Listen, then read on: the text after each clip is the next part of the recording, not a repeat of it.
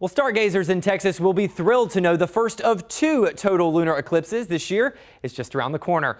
According to space.com, a total lunar eclipse will occur on the evening of Sunday, May 15th, and Texans will be able to view it. But what exactly is a total lunar eclipse?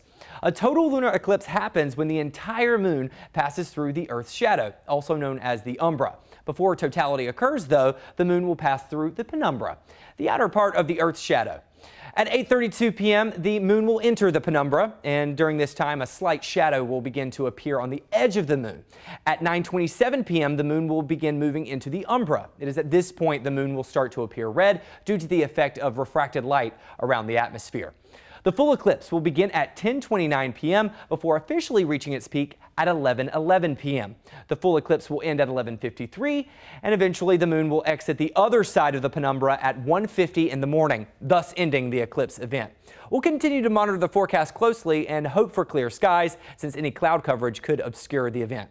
Have a great time, and don't forget to share your photos with us using the KVUE News app.